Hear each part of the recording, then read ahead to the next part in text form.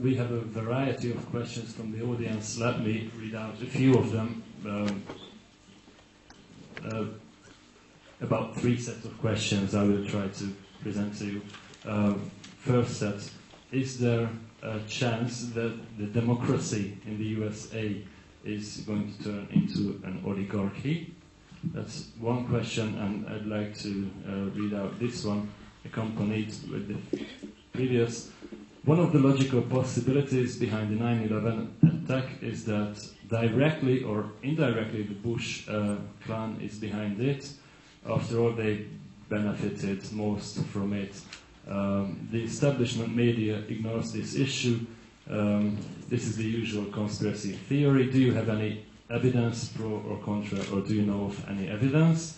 Another set of questions. Why don't we? I'll forget. Oh, sorry. Okay. Yeah, I'll forget them. Thank you.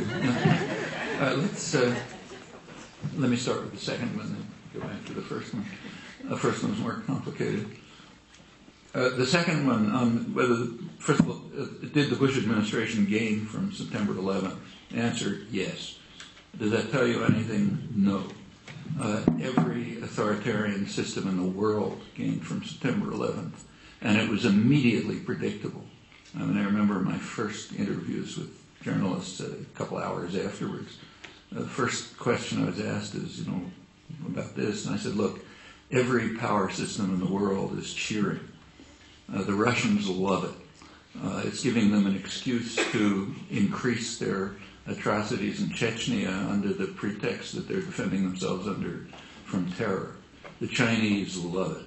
They're going to step up their atrocities in Western China against the Uyghurs, claiming its defense against terror.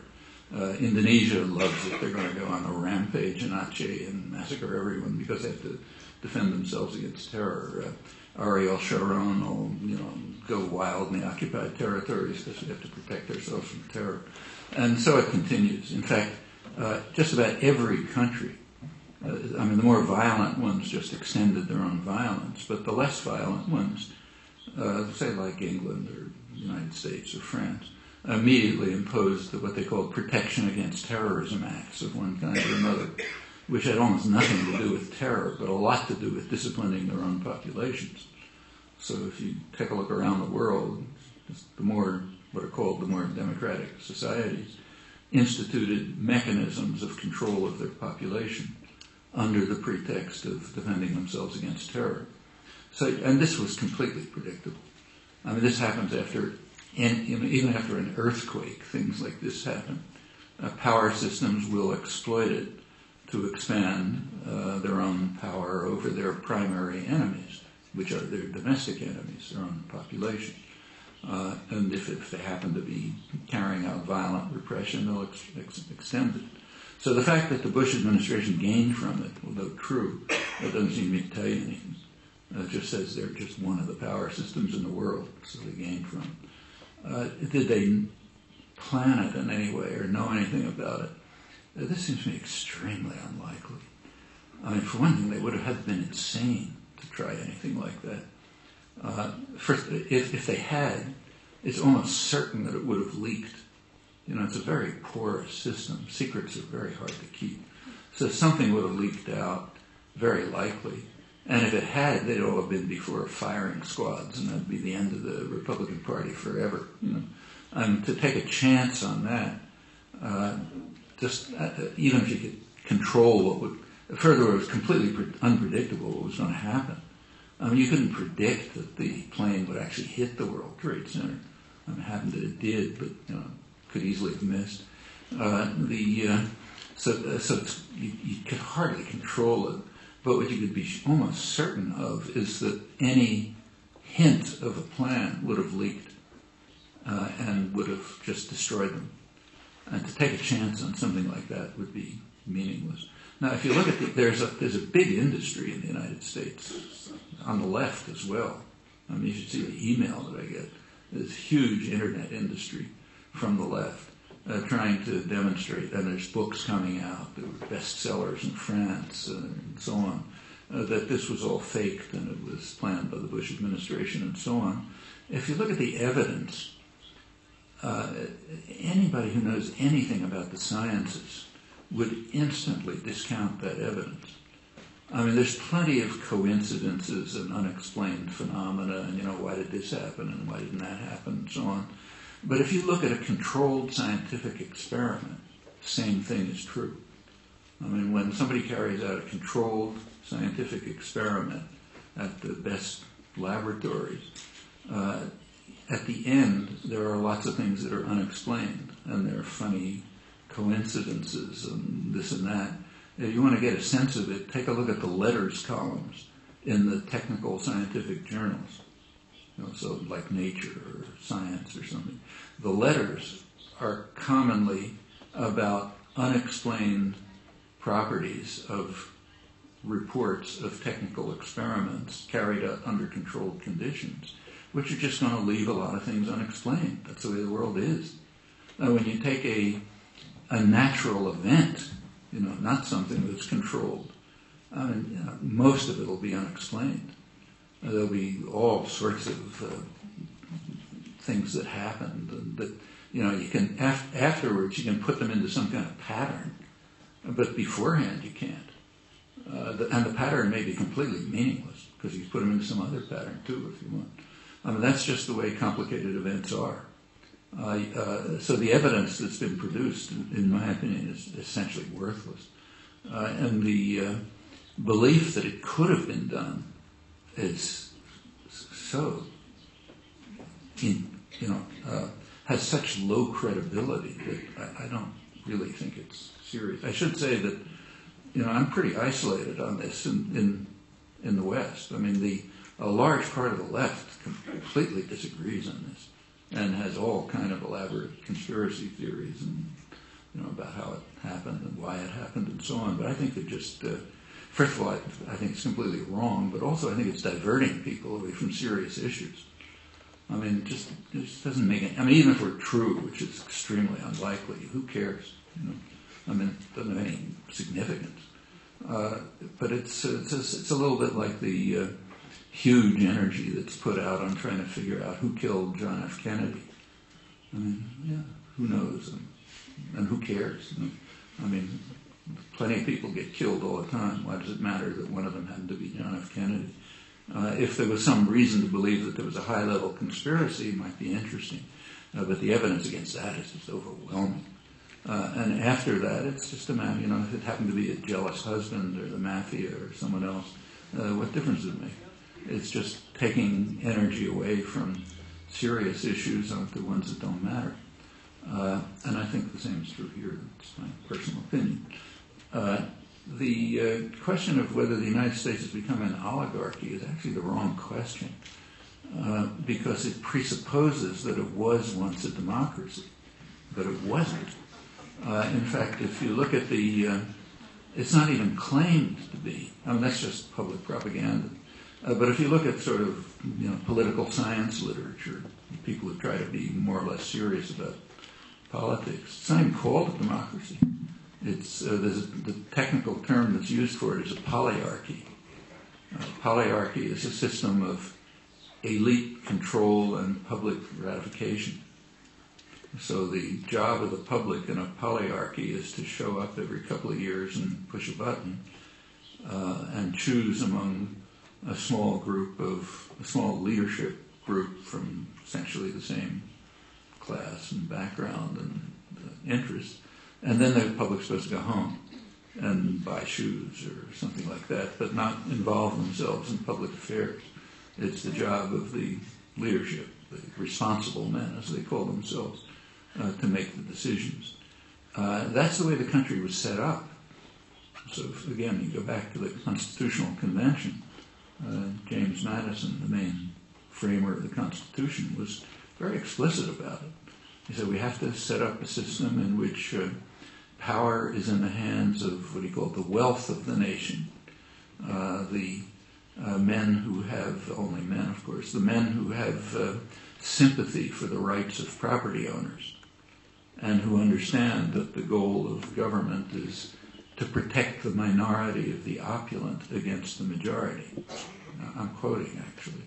Those are all quotes from, you don't read that when you go to school, But if you go back to the Constitutional Convention, where they were talking openly, that was the idea. And the political system was set up to have that result. I mean, that's why there's so much power in the Senate.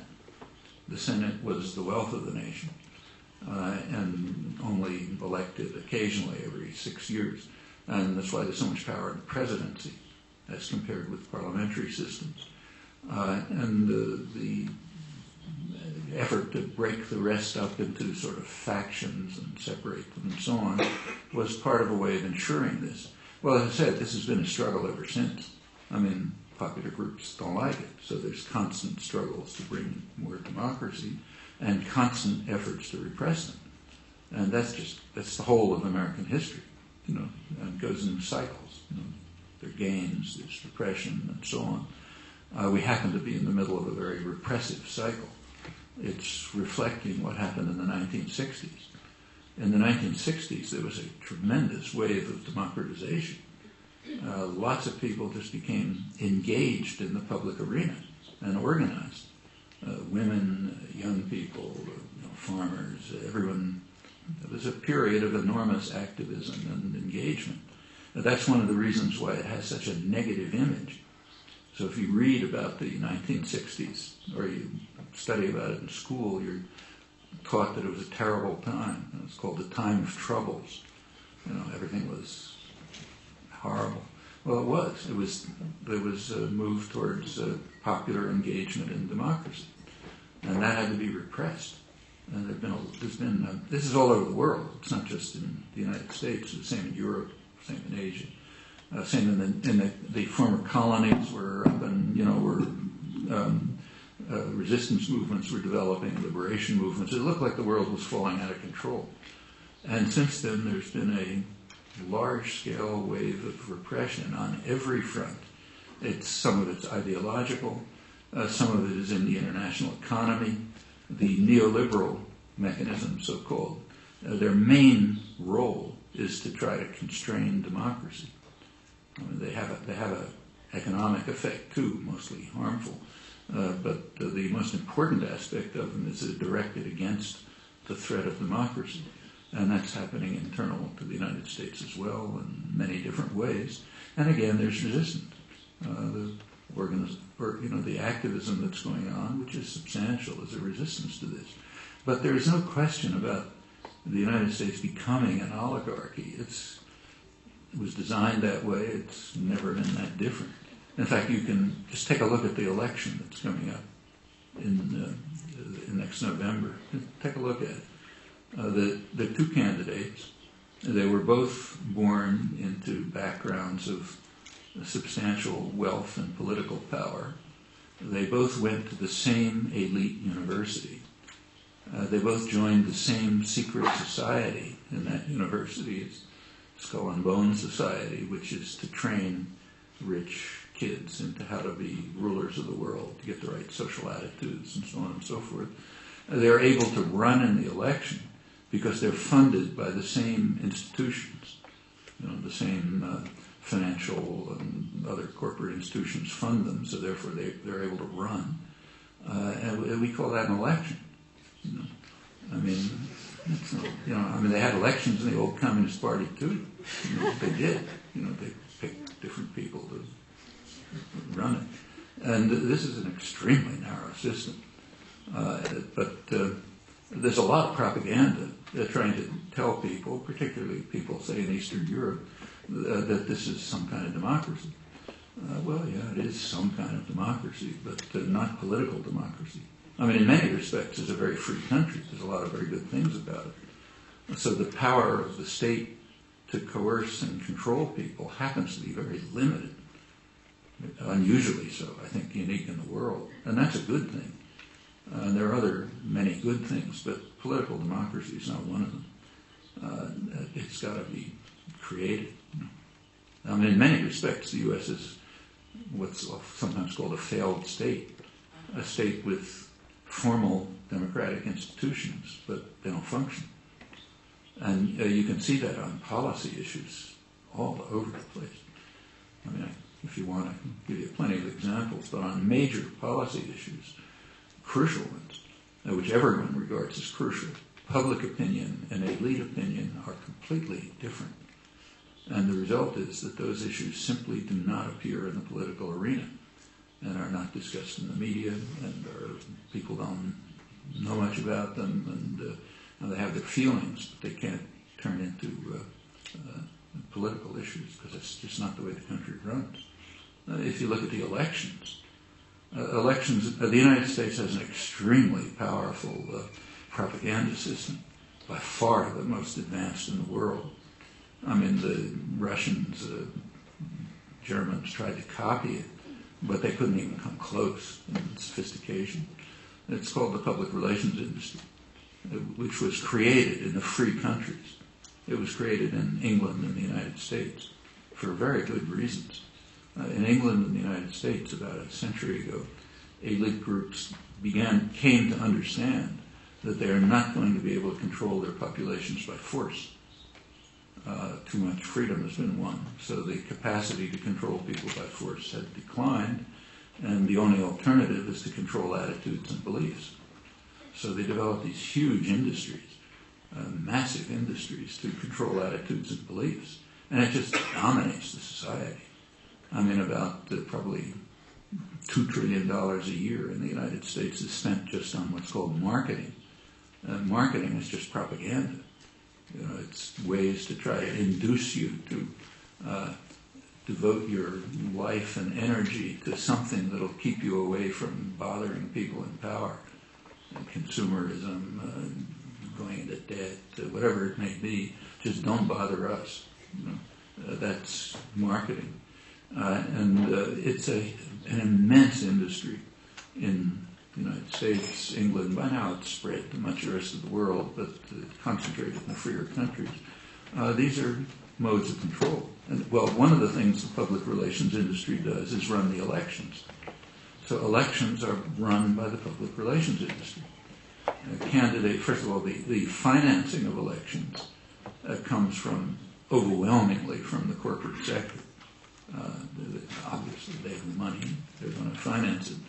Elections, since Kennedy, are mostly on television. That's the way of trapping people.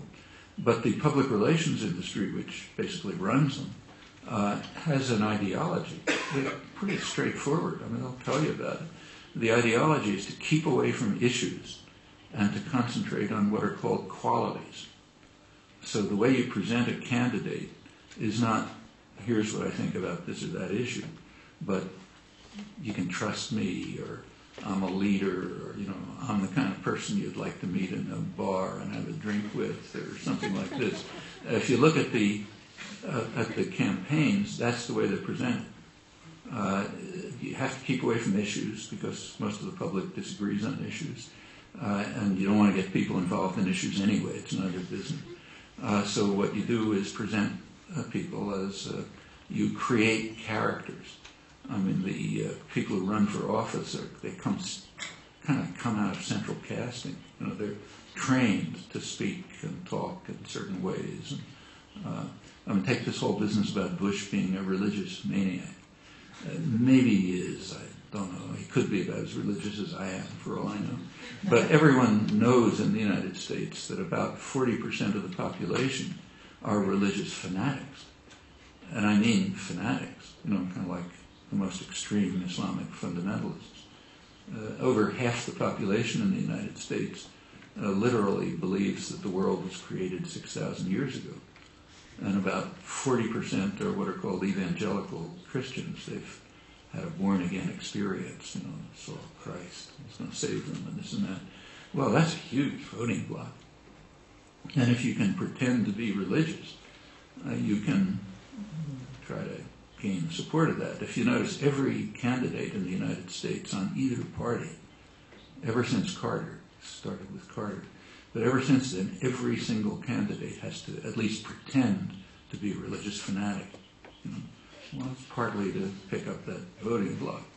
So, like, say, Bill Clinton, who, you know, you can imagine how religious he is.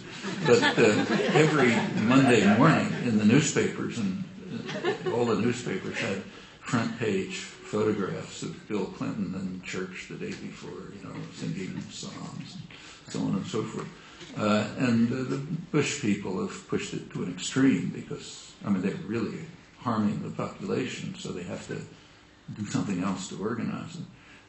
And it's the same with everyone else. And they all have to prove somehow that they have to they have to create characteristics which people may vote for. Well, these are all ways of undermining democracy.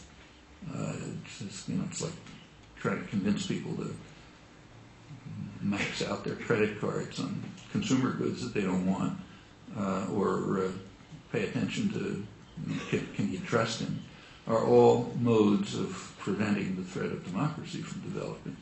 And these are, for obvious reasons, major industries. I mean, elite groups simply don't want the population to become involved in political and social affairs. It's much too dangerous. So again, asking whether the U.S. is becoming an oligarchy is just not the right question. Thank you very much.